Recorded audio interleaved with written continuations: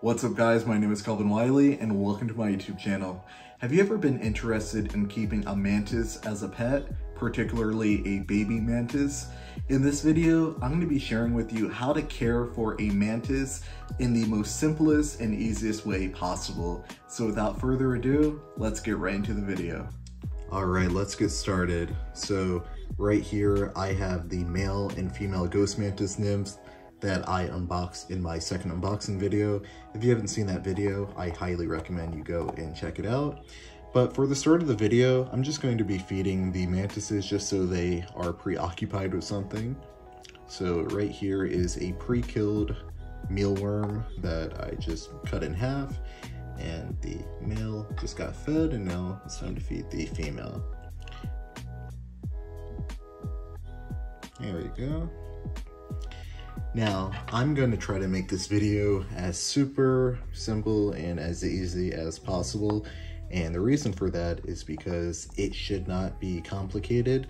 Mantises, in my opinion, are some of the easiest insects to care for. Depending on the species you have, the majority of them are incredibly easy to care for, especially ghost mantises, Phylocrenia paradoxa. Oh, the female just dropped hers. Let me pick it up for her really quick.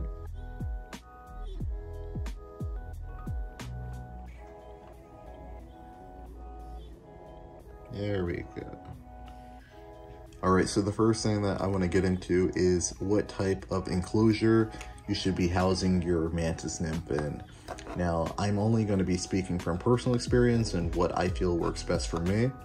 When it comes to keeping mantis nymphs, you may be thinking that something like this is not ideal because it looks very bland, very small, very empty, and the truth of the matter is that sometimes less is always better. Housing a mantis nymph, and as it progresses throughout its life, keeping it in something like this, in my opinion, is ideal. Now, it shouldn't be in this enclosure for its entire life. So if you're not familiar with how insects or just all arthropods in general grow, they grow by shedding their exoskeleton through a process called molting. And so as they molt, they will grow large and larger and larger until they reach sexual maturity or adulthood. And so as this mantis grows, and especially this one too, the female, because she'll be a bit bigger than the male, you want to gradually increase the size of the enclosure. So this is like a small little deli cup, like a sauce cup almost. You want to increase it as it grows larger. So, you know, within 2 molts from now, it'll be much larger than it is currently. And so you're going to want to get an enclosure that may be twice the size of this, and so on and so forth. So as it continues to grow, so will the enclosure. And so then, let me flip this up so you can see it better. I usually house adult mantis nymphs in something like this. So this is a 32-ounce container, and as you can see, it is ventilated at the top. It has like a kind of like a metal mesh on it. This is to allow airflow to go in and out of the enclosure, and it is also for aiding the mantis in gripping better when it's hanging upside down. This is something you can actually make. You just get a plastic container, cut a circle around the lid, and then using some mesh, something that you would see on like a screen door or like behind a window, something like that. You would just get some, like a hot glue gun, and just glue it and place on top. I personally didn't make this one, but you can buy them online. They usually come in a pack and they're pretty inexpensive. But this is something that I personally use when housing adult mantises. And you don't have to house an adult mantis in a 32-ounce container. I personally do, and so do a lot of other mantis owners, and the reason for that is because we usually have a lot of mantises at a time, and it's very hard and troublesome to house each of your adult mantises in something huge and elaborate. You know, something like this will get the job done, but like I said, you don't have to opt for this. You can use something else. Hey guys, I just want to make you all aware of some new products that I've added to my website. First are the t-shirts. I have them available in 2 different designs, the Southern Black Widow and also the Earthworm. These shirts are unisex and range in sizes small to extra large and will come in 3 different colorways: black, white, and gray. They're available for pre-order and will be shipped February 15th. Another cool thing added to my website are a limited collection of framed arthropods. These arthropods have all died from natural causes, mostly due to old age, and have been personally pinned and framed by me. One of my most popular stickers, the European Hornet, I now converted into a keychain. For those of you who are into keychains, I have for sale, only available in one option, the European Hornet. Lastly, the stickers that most of you are familiar with are still up for sale on my website. So head on over to my website to see what you like. And as always, thank you so much for supporting my small business. Now you might have noticed the paper towel on the underside of the lid. This pretty much mimics the mesh that's on the 32-ounce container. It just kind of helps them in aiding for better gripping. But Mantises molt upside down, and so as you can see, I mean, they can grip pretty well on the plastic as well. They don't necessarily need this, but it is a good benefit for them in case they do slip on the plastic. This is better for their feet to grip on. Now, when it comes to the base of the enclosure, you might be thinking, this needs some substrate. Personally, I rarely ever use substrate for a mantis unless it is a species that needs higher humidity, in which case I will spray the bottom of the substrate to retain more humidity. But for the majority of the species, honestly, that in my personal opinion, there's no really need for substrate. Sometimes people will place a paper towel and line it at the base of the enclosure, and they'll moisten the paper towel by spraying it. The only problem with that is that it usually creates mold. This is due from the mantis eating, and then food particles, food pieces will fall at the bottom, and then mixing with the moisture of the paper towel, it will cause mold to grow, and then you end up having to kind of replace the paper towel every so often. So, you can use like a peat moss or coconut fiber, moisten it by spraying it with water. Now let's talk about food and how to feed your mantis nymph. So when it comes to feeding your mantis nymph, especially if they are newborns and freshly hatched out of their egg sac, they are going to require fruit flies for their first few meals. And so fruit flies is something that you can buy online. They are super easy to breed. I mean, I don't have a video on how to breed fruit flies, but you can find many videos and articles online on how to do it. It's super simple and easy. They are honestly the easiest insect to breed, in my opinion. You can't go wrong with that. Now, just like the size of the enclosure increases with the size of your mantis as it molts, so does their food. And so, as you can see, this female ghost mantis is feeding on one half of the mealworm, and the male is feeding on the other half. I would have never given them a full-size mealworm. That just would have been way too big for them, and so I cut it in half. And so this is something that you can do. You can pre-kill food. I know technically the mealworm is still alive. I mean, you see it moving a little bit, but you can pre-kill food. For example, you can cut pieces of a cricket or a cockroach or a mealworm or whatever, and if it's too big, like I said, just cut it and give your mantis nymphs bits and pieces of it, and they will happily feed on it.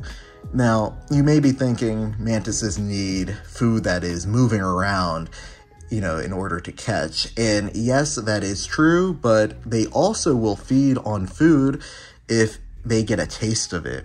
And what I mean is, at the start of the video, when you saw me feed the mealworms to the mantis nymphs, you pretty much take a part of the insect or whatever you're feeding to them, and whatever part is exposed, like the meaty, fleshy parts, you want to place in front of their mouths. You basically want to place it on their mouths, and their mouth parts will get a taste of the food that's presented in front of them, and if they are hungry, they will happily grab and begin feeding on the insect. So it's not something that you have to place inside after you break apart or whatever, and see it run around, because usually it's not able to if you break the body in half.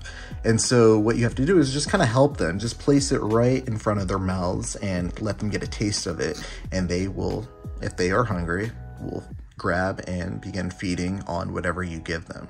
Now you may be wondering, how often should you be feeding your mantis nymph? And so it's kind of like if you keep tarantulas or any other type of spider, just look at their abdomen. And so their abdomen, which is this back part right here, the third segment of its body, it's going to increase as it eats. And so as this male ghost mantis nymph feeds on this mealworm, its belly is going to increase, you know, just like humans, and it'll become very full and will not be interested in feeding for a few days.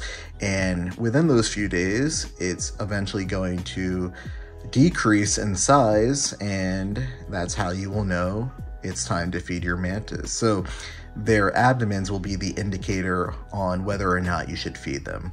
And so you don't want to, you know, overdo it where you fatten them up.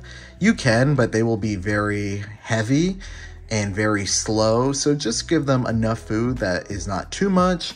And obviously you do not want to, you know, wait until their abdomens are super flat, because they will become, you know, emaciated, and you don't want to do that. They are on the verge of starvation, basically. Now, when it comes to giving water to your mantis, it's as simple as getting a spray bottle, filling it up with filtered water, and just spraying the enclosures down. Try not to spray directly on your mantis nymph. I mean, you can if it's a light spray, but just don't try to have a direct beam of water spraying at them. Just spray the sides of the enclosure, and your mantis nymph will lap up the little droplets of water, and that is how they will drink. So I just noticed that the male dropped the mealworm. I'm not sure if it's full, but you know, if your mantis nymph ever drops their food, and if you're able to help them, you can. So let's see, I'm gonna pick the mealworm up, and I'm just gonna place it in front of its mouth again. And let's see if it'll eat. Watch this.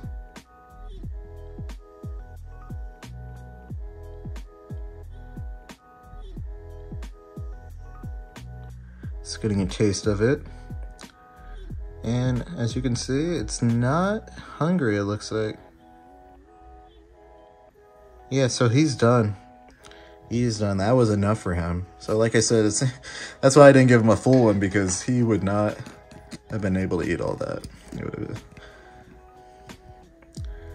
And so his abdomen is nice and full now. He has a belly full of food. The female's still going at it though. Look at her. Now, if you have mantises that have just freshly hatched out of their ootheca or egg sac, you can house them in something like a mesh cubed enclosure, where they can actually live for about 2 to 3 molts, depending on the species.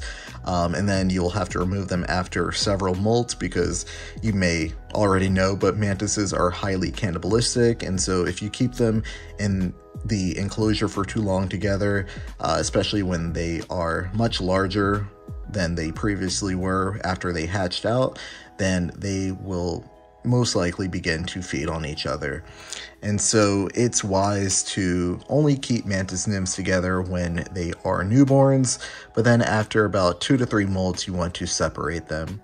Also too, if you're keeping them in a mesh enclosure, you can just douse the whole enclosure with fruit flies, and the mantis nymphs will begin to feed on them. You can also place something like Excelsior in the enclosure.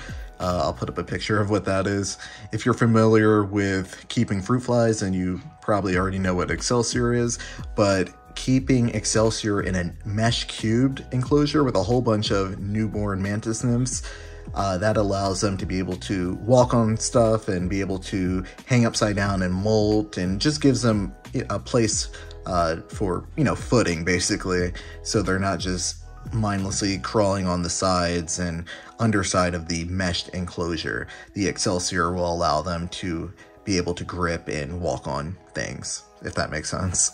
Well, that is going to conclude today's video. If there's anything I missed on the care or just anything in regards to mantises and, you know, something that you would have wanted me to talk about that I didn't cover in this video, just let me know in the comments and I will try to do my best to answer your question. If you enjoyed the video, however, if you could please leave a like and a comment and subscribe if you haven't already, and hit the bell icon and turn on post notifications. That way you're alerted every time that I post a new video. Follow me on Instagram at Kelvin Wiley and also on TikTok at Kelvin_Wiley. Check out my website, kelvinwiley.net, and I will see you guys in the next video.